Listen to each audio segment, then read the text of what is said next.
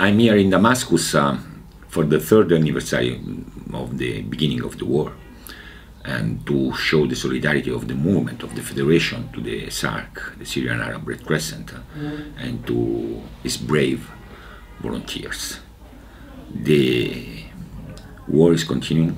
It's a brutal war, and more than 6.5 million are internally displaced, and SARC volunteers reach every month more than 3 million people, about 600,000 families, responding with food parcel, blankets, hygiene kits, and all psychosocial support, of course. There's the presence of SARC volunteers even in the hosting center where the displaced are forced to live. We have to remember that millions are forced to flee their homes, and this is violence that is perpetrated against children, against the elderly, against people forced to live their lives. And we have to increase our support to the SARC. We have to increase our support to Syrian people that is forced to live with this war that seems doesn't end.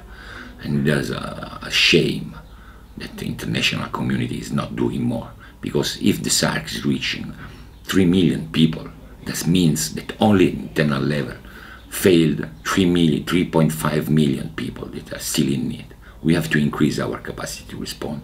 We have to increase our response. We have to take the responsibility to lead this process and to support those in need.